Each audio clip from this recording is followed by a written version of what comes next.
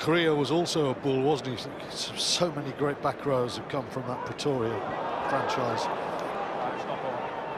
Through the hands of Dutoy there. Advantage Ellis. over. Priya. Tamani Valu. Nanai. Bumping into Peterson. Scored a try in the Currie Cup final. A Cheetahs win.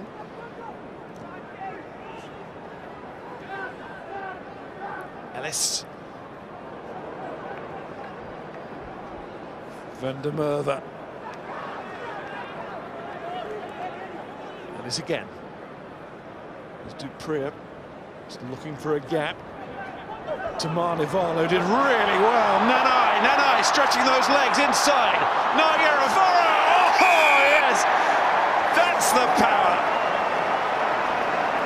Wonderfully created by Tamani Valu and Nanai in very little space. And then the perfect man to be able to take them over. Hard to stop 30 metres, irresistible from a couple.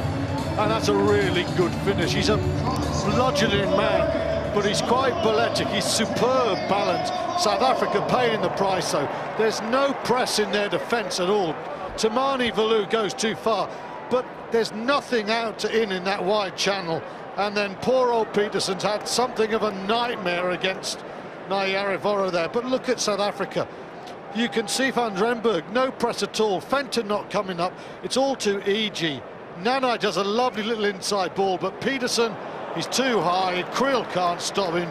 Irresistible. But again, South Africa's defence there is second-rate. The call came to Nanai from Naiyaravoro, but he put it on a plate for him, didn't he?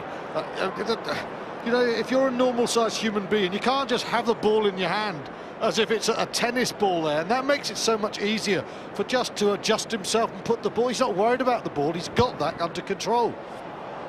Great finish to the half. South Africa's defence a problem. They're line out of strength.